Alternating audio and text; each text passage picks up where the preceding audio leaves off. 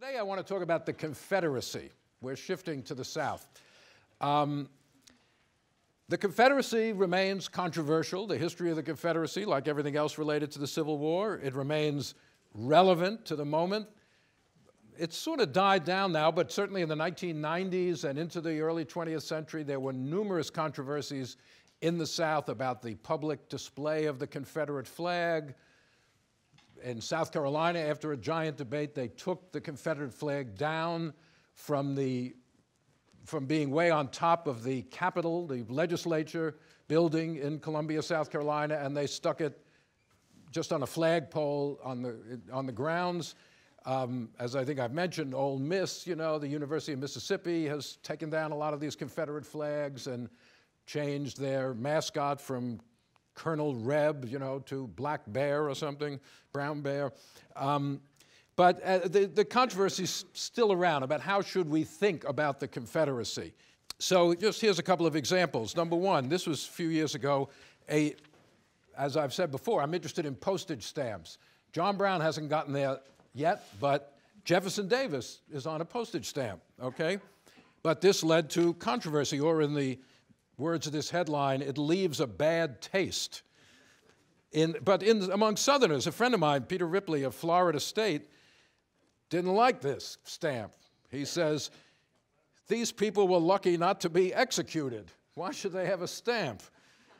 Davis was nothing but a second-rate senator who led a vile insurrection. So that's Ripley's point of view. However, the Postal Service says, I don't actually see him as a traitor. Actually, he set up his own government. I don't get that. By the way, you may have noticed the Postal Service is billions of dollars in debt, and their command of logic may have something to do with that. Davis remained the last Confederate. This is interesting. Unlike Robert E. Lee, who urged reconciliation after the war, Davis remained the last Confederate. He refused to seek the restoration of his citizenship, although Congress granted it posthumously in 1979. Took a while. All right, so there is a stamp, or was, of Davis. What else? Well, then here we have from Harvard, Confederate memorial proposed at Harvard. Now, I don't even know if we have it. Do we have a memorial to Columbia students who fought in the Civil War? I know we have in Low Library those who fought in World War I, World War II. Actually, if you read Robert McCahey's History of Columbia, which was published in 2004 for our 250th anniversary, you will discover that our students were either really clever or cowards, because a smaller percentage of Columbia students at that time volunteered to serve on either side in the Civil War than any other comparable institution. So they're clever at Columbia, or maybe they just wanted to make some money while everyone else was out fighting. So I don't know if there's but Harvard has a big memorial to those students who fought for the Union, but apparently 68 alumni fought for the Confederacy, and there's been a movement to get a memorial to them, but it hasn't happened. Harvard has refused to memorialize those who fought. So that's the sort of controversy here in the Harvard Alumni magazine. And finally, just to show you, you never know where the Confederacy is going to pop up, this is a job discrimination case that was in Washington, D.C., I guess. And, legally speaking, in the United States, you do not have a legal right to have a job, but you have a legal right not to be dismissed from a job for certain reasons. You can be dismissed. I mean, there have been all sorts of weird cases. There was a woman who was dismissed by her employer, a dentist, because she was too attractive. He literally said, you're fired because my wife is jealous of you, you're too attractive. And she went to court, and they said, no, you can fire someone for that. You don't have a constitutional right to be attractive or not attractive. But you cannot be fired because of your race. You cannot be fired purely because of your gender. You can't be fired because of a disability. In other words, there are a whole ethnic or religious, national origin. In other words, a whole series of categories that it is illegitimate legally to fire somebody. If you just don't like them, you can fire them. But anyway, a guy sued because he claimed he was fired for his, I guess this is Richmond actually, his national origin. What was his national origin? Confederate Southern American. He lost. The federal courts have ruled that Confederate Southern American is not a protected national origin.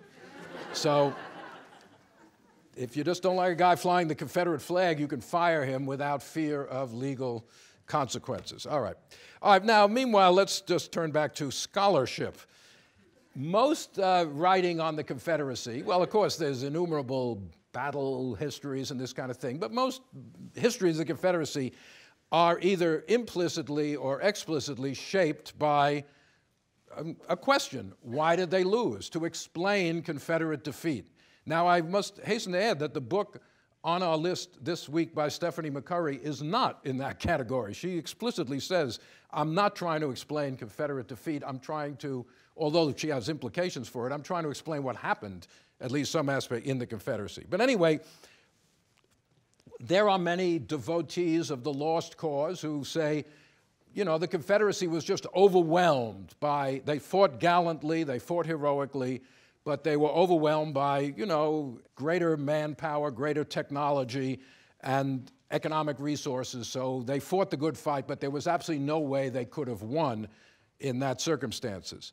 Now, however, remember, we have said the stronger side doesn't always win a war. So many historians have looked for other reasons internal to the Confederacy. In other words, just to oversimplify, are the reasons external, just the North's strength, or internal, some flaw within the Confederacy that led to its defeat?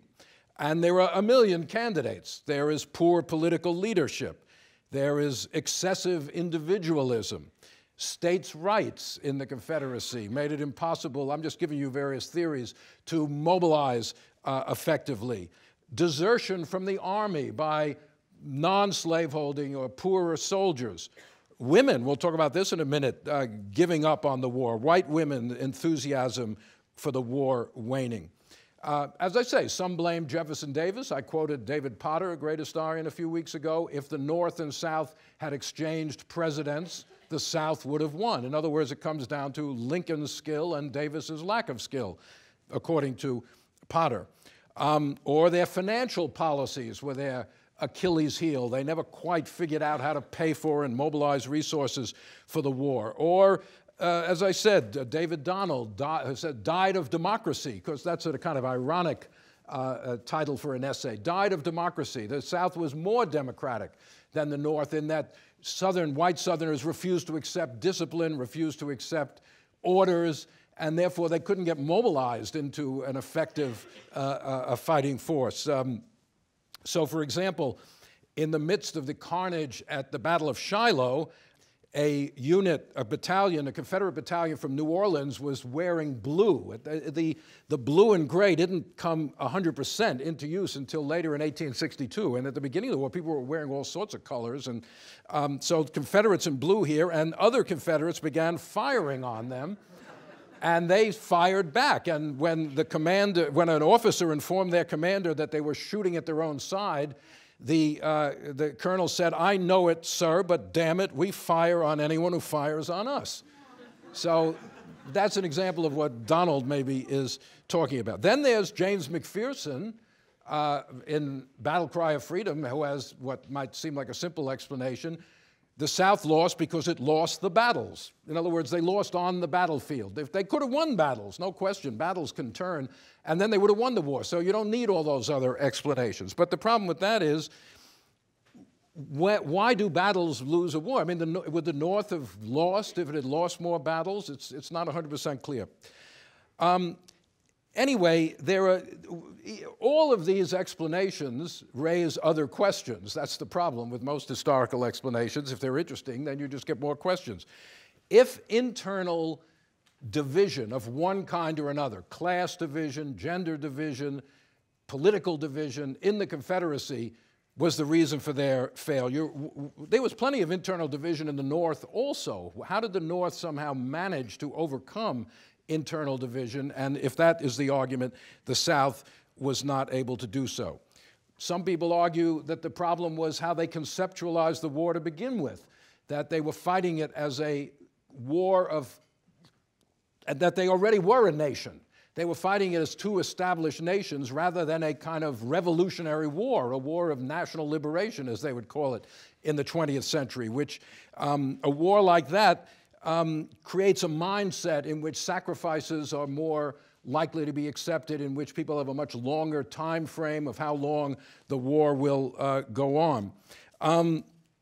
What about their, is it their democratic ethos or lack of democratic ethos? Some people say the planters who controlled a small minority, large planters of the southern white population, the planters who nonetheless controlled Southern politics, and the vast majority of the members of the cabinet and members of the Confederate Congress and governors were significant slave owners, that they were not willing to make the sacrifices that were required to win the war. They were so intent on preserving slavery that they warped the Southern war effort. We'll talk about that possibility in a minute. So these are all that. One could probably find other explanations as well. Now, so let's just look at what happened and see if we can figure out.